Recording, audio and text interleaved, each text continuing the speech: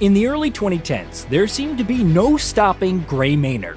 The bully lived up to his mantle by steamrolling his way to the cusp of UFC gold, only for two of the greatest fights of all time to send his career into a terminal decline. Today we look at how MMA's bully became the victim. Welcome to the INC, and today we ask, what happened to Gray Maynard? Wrestling was in Bradley Gray Maynard's blood from the very beginning. His father Jan had been a two-time Ohio State wrestling champion, and it didn't take long for the younger Maynard to follow in his father's footsteps, becoming a Division I All-American at Michigan State University, where he was a roommate of future UFC champion Rashad Evans. While his bully moniker was a reference to his beloved Bull Terrier, it came to symbolize Maynard's fighting style, using tenacity and brute strength to overwhelm his opponents. And by the time of his graduation, he'd racked up 106 wins, the 11th most in state history. After failing to make the US Olympic wrestling team in 2004, Maynard considered walking away from combat sports, until he was recruited as a sparring partner for BJ Penn for his match with Rodrigo Gracie.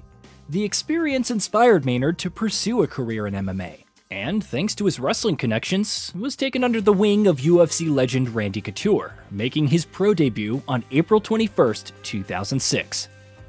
It didn't take long for Maynard to find admirers. After just 2 fights on the regional scene, the fighter received a call for the UFC's reality show, The Ultimate Fighter, making it to the semi-finals before losing to eventual champion Nate Diaz.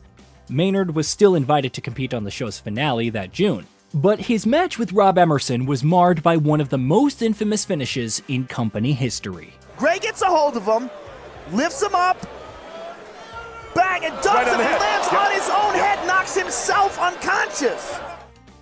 Maynard was still granted a UFC contract a few months later, and quickly made up for the faux pas with an 8-fight winning streak over the next 3 years. Highlights include avenging his loss to Nate Diaz and a decision win over unbeaten rookie Frankie Edgar. While Maynard's performances were commended, they failed to win over a fan base, many seeing his grappling heavy style as a turnoff in an increasingly casual-focused sport. By the time he beat Kenny Florian at UFC 118, Maynard's claim to a title fight couldn't be ignored, with the bully receiving his first crack at company gold at UFC 125, where he'd square off against a familiar face from his past. Following his loss to Maynard, Frankie Edgar had retooled his game to that of a darting striker, building a 4-fight winning streak that culminated in his upset title win over BJ Penn. It set the stage for a compelling dynamic, the rookie champion facing an unbeaten powerhouse who happened to be the only man to ever beat him. Fans in Las Vegas expected a compelling, fast-paced encounter. What followed surpassed even those expectations. Frankie trying to spin out of trouble. Maynard chasing him down.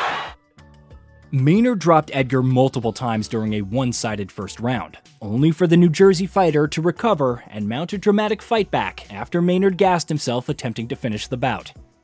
The final 3 rounds saw a showcase of striking prowess and momentum shifts, with many fans voting it as their fight of the year and one of the greatest in company history. Nothing could separate the two come the end of the 5th round. It turned out that fans weren't the only ones divided on the victor. At 47-47, this fight is considered a draw. The match marked the first draw in a UFC title fight for 9 years, and added with the quality of the bout, a trilogy between the two seemed inevitable. Originally planned for UFC 130, the fight instead took place 6 months later, with Maynard entering the match as a slight underdog. Maynard started the fight the same way he did the second, rocking Edgar with an uppercut and pouring the pressure on his ailing opponent, before Edgar rallied over the next 2 rounds as Maynard struggled to keep pace with the Tom Rivers fighter.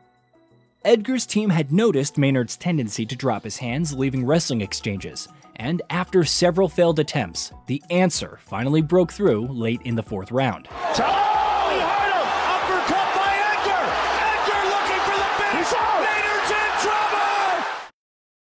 The fight marked the first loss of Maynard's career, the bully finally succumbing after 12 rounds of one of the greatest trilogies in the sport's history. It didn't take long for fans to justify the loss. Maynard had been known as one of the biggest weight cutters in the division, and some felt the dehydration added with the culmination of strikes had started to affect his durability, a sentiment which gained further traction later in his career. In the short term, the Edgar fights gave Maynard the fan appreciation he'd long sought, and there were curious eyes when he returned to action against Strikeforce champion Clay Guida. Guida was another man riding a wave of popularity. His wild man looks and active fighting style made him an unlikely fan favorite, with many expecting their match at Fight Night Atlantic City to be another classic. The end result, however, was underwhelming, as Guida spent the entire match circling Maynard on the outside, landing just 49 strikes as Maynard's frustration started to boil over come the end of the 4th round. And finally, Maynard's strength starting to pay off a little bit here, and he is trash-talking a Gray Maynard we've never seen before.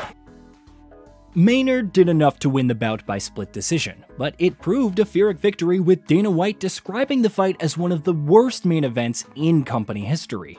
By this point, Maynard had left his Extreme Couture training camp to join the American Kickboxing Academy, hoping the wrestling-centric gym would see a return to his early career dominance. The bully would test his credentials at UFC 160, where he faced surging contender TJ Grant in a lightweight title eliminator. Grant staggered Maynard in the opening stages and never looked back, dropping his opponent 3 times on his way to a first-round stoppage. Tragically, Grant would never receive his lightweight title shot, having to withdraw due to concussion symptoms and ultimately never fighting in MMA again.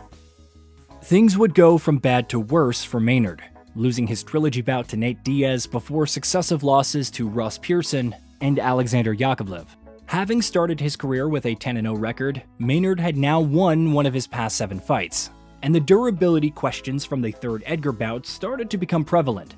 By 2016, Maynard called time on the AKA experiment and returned to Extreme Couture, but it wouldn't be his most dramatic move. Despite being considered one of lightweight's biggest fighters, Maynard announced a switch to 145 in a desperate bid to save his career.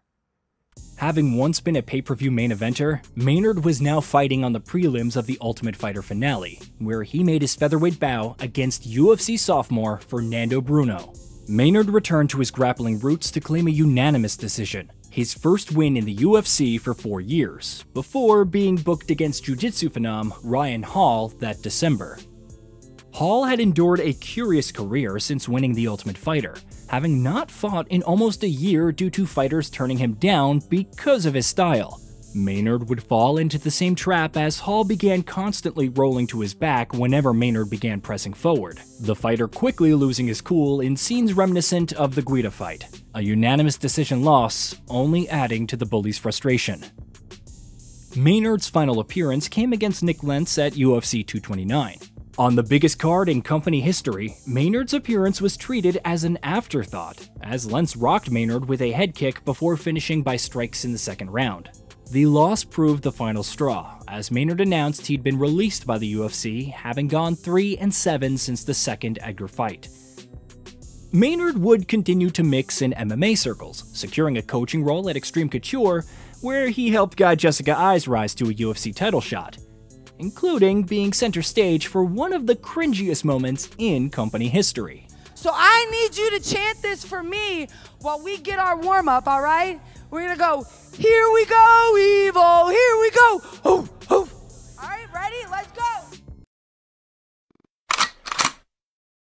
While other fighters in the series had downfalls which were unexplained, Maynard's decline was more telegraphed. The 2 Edgar fights, along with his notoriously hard sparring style, placed a significant toll on his chin, something which became amplified due to his large weight cuts. It should also be noted Maynard was 32 at the time of the Edgar bouts, and helped to make his downturn feel much more sudden in the eyes of fans. Who knows what the future holds for Maynard in the latest chapter of his career? Probably not a career in advertising. It's time to masterweight, an intense workout like something we've all done before. This is the INC. Please like, share, subscribe, and ring that bell so you never miss a video.